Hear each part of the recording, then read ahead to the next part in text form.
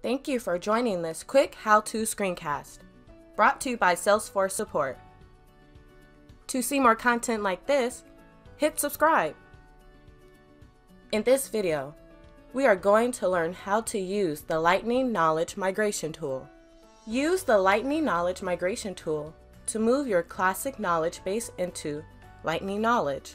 The Lightning Knowledge Migration Tool works differently depending on whether your org has one or multiple article types.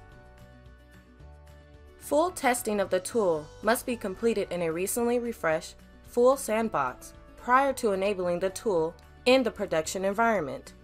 Running the tool in the sandbox org is necessary to make sure you have fully tested the implications of the migration process and identify your organization's unique requirements to develop an implementation plan to minimize potential production impacting issues. First step is to log into the production org. Click on the gear icon. Select Setup. Type Sandbox in the Quick Find box and select Sandbox. Refresh a full sandbox and wait for it to be done, which may take some time due to the amount of data. Once that's done, activate the sandbox.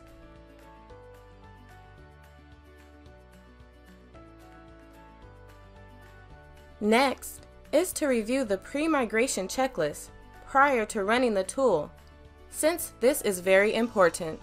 For more information, review the link on the bottom of the screen. We have also put this link in the short description of this video for you. Next, there are two methods to follow, which depends on the number of article types created in the org. In this screencast, I am migrating multiple article types, since this is typical of an org using knowledge.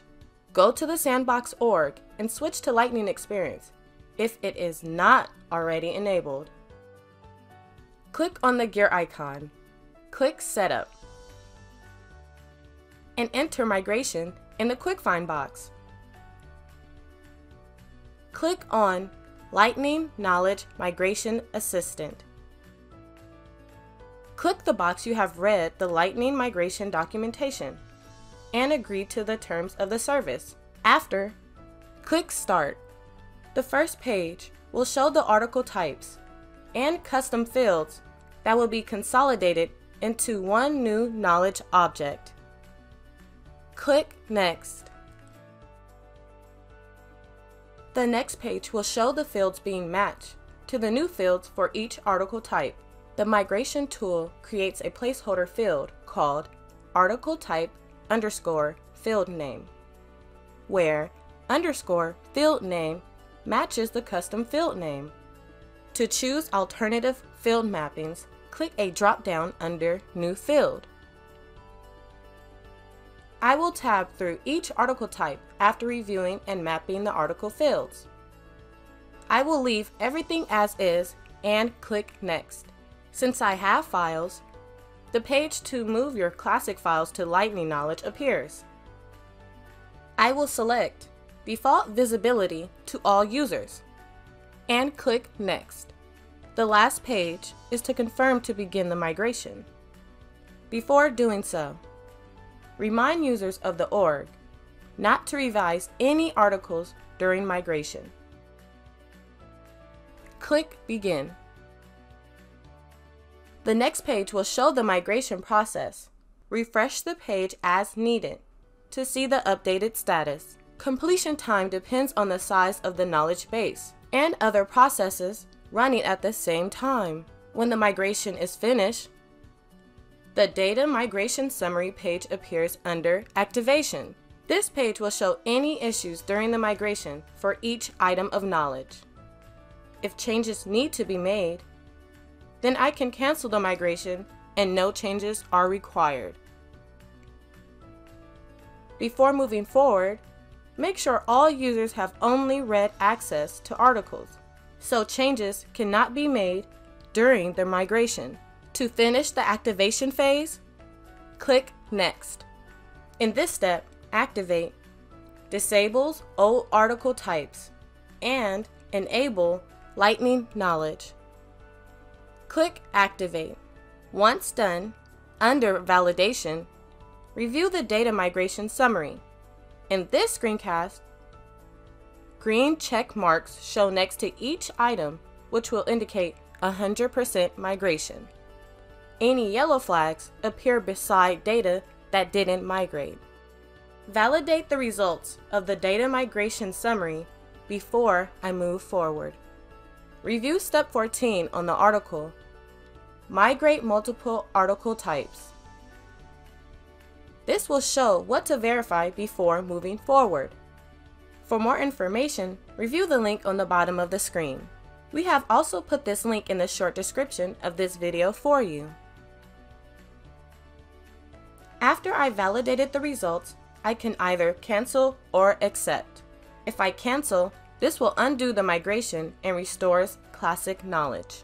I will accept the results, click Accept, and click Yes to delete the old article types. The results again depend on the size of the knowledge base. The Lightning Knowledge Migration tool will no longer appear in Setup. Once done, proceed with reviewing the Lightning Knowledge Post-Migration Checklist. For more information, review the link on the bottom of the screen. We have also put this link in the short description of the video for you. After testing and reviewing the Lightning Knowledge, eventually the same migration has to be done in production. To enable the Lightning Knowledge Migration tool in production, log a case with Salesforce support. Allow 1 to 2 weeks advance notice from the target migration date.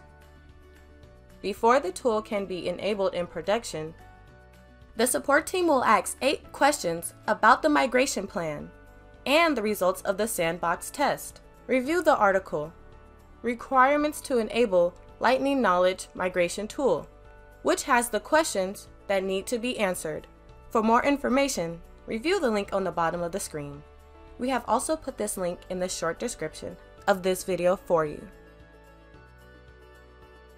Please keep in mind that in order to follow these steps, you will need full system administrator permissions.